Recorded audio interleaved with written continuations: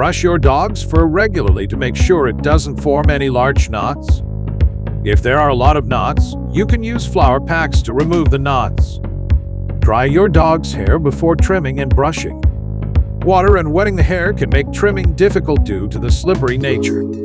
Depending on the type of hair and the breed of your dog, use the right tools for trimming. A good brush and bench, scissors with sharp edges, and an adjustable switch system can be useful. Be careful before shaving your dog's legs, paws, and face, especially in sensitive areas such as eyes and ears.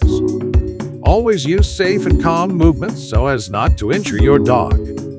Finally, after trimming and grooming the dog, congratulate your dog with a treat and encouragement.